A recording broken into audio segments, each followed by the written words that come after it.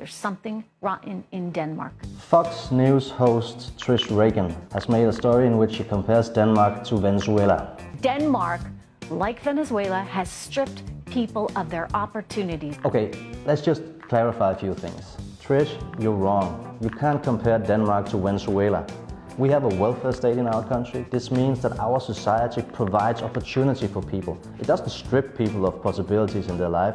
And no one wants to work. This is a real problem. This is not true. According to the OECD, Denmark rates 11 places higher than the US unemployment rate. The difference, of course, being that in Denmark, people are paid a decent wage. School's free.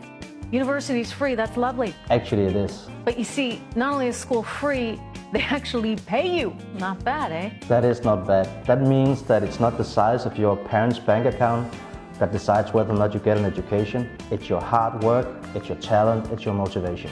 Well, you know what happens then? Nobody graduates from school, they just stay in school.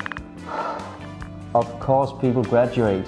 According to World Economic Forum, on a list of the best educated populations, we rank number 6. Quite a bit better than the US. Sorry. Nowadays, all the kids graduating from school in Denmark, they want to start cupcake cafes. I wish that was correct because I love cupcakes. Unfortunately, it's not.